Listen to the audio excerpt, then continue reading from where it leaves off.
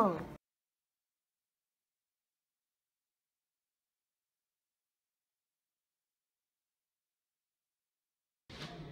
Hi, I'm Dr. Surratt. What have your symptoms been?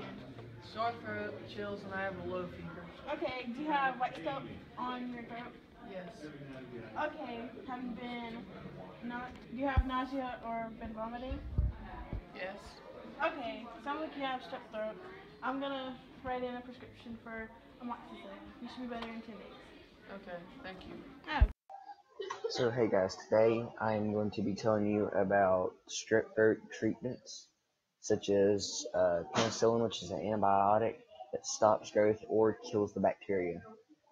So the non-steroidal anti-inflammatory drug relieves pain, decreases inflammatory mode, and reduces fever.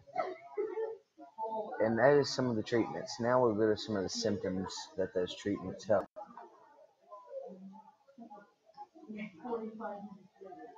So, taking certain circumstances, such as your throat hurting when you swallow. So that's one big thing about strep throat that I know everybody has happened to them. Uh, so you can also have vomiting, and of course, as I just said, strep throat, enlarged neck lymph nodes, swollen tonsils, tender lymph nodes, tonsillar, escargot, bad breath, or headache, which happens a lot.